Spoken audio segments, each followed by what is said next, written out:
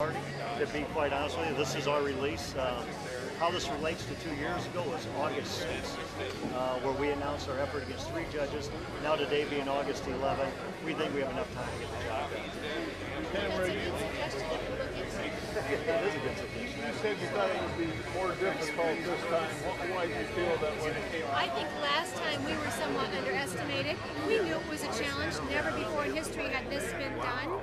And so I think many thought it was something noteworthy for the media, but likely not going to happen. And when the results rolled in, not only did they roll in favor of this movement and voting out 3 justices, but you could see county by county, individual processes got at work. These voters had taken time to evaluate, and they were voting with their hearts and with their minds. Do you think the other side will be better funded, better organized, and I think Justice Wiggins has indicated he'll be more vocal?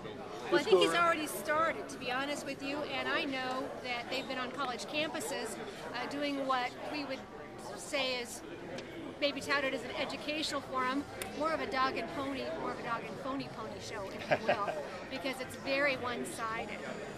They're doing a PR tour basically on taxpayers' expenses, so there's no doubt they've started this. I think Iowans don't need the justices to be on a PR tour, as Tamara said. They just need to stay inside the parameters of the Constitution. If they do that, they're going to be okay.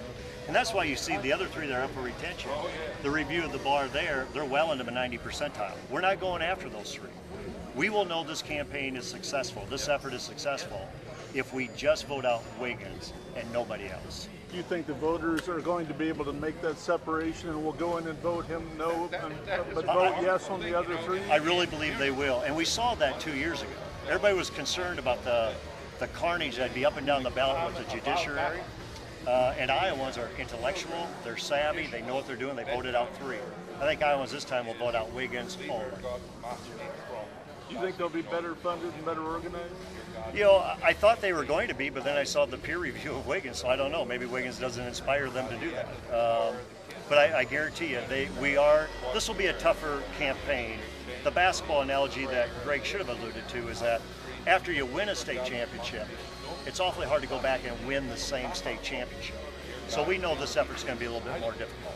Were you also saying that, again, you would call on the others who aren't on the ballot to step aside? You know, I really believe that's the honorable thing to do, and that's the integrity thing to do. And so, especially if we vote out Wiggins, I think now the message is clear that the other 3 should step down.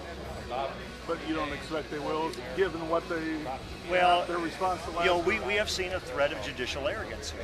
I mean, from Justice Straight calling us American idiots and rednecks because we voted him off.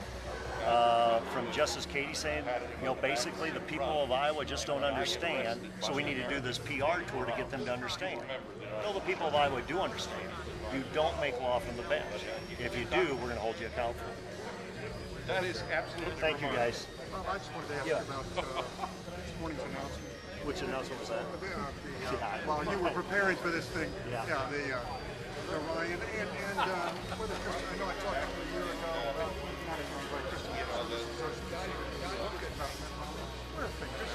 Well, I think one is you'll see that the conservatives, you talk to a lot of the people who are gathered here today, my guess is they're going to say they're very inspired to make Obama a one-term president. I think the announcement of Ryan today was a solid choice. He's been with us on the pro-life issues. He's been with us on the pro-marriage issues.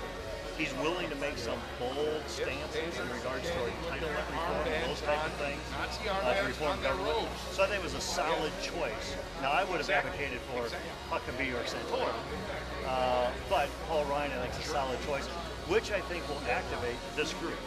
Now, you'd have to ask a lot of the individuals here, but my guess is they're now just getting used to the idea. But when I heard Ryan's speech today, referenced even by Perry a little bit earlier, the law of nature, the law of nature's God, our rights come from God, not from government. Those are the things that are going to inspire this crowd. And he's ready to be president. Is this an election in your mind, says vote against Obama or Ryan, or is there a sense of confidence in November? Do you think some social conservatives will actually be for Ryan Romney?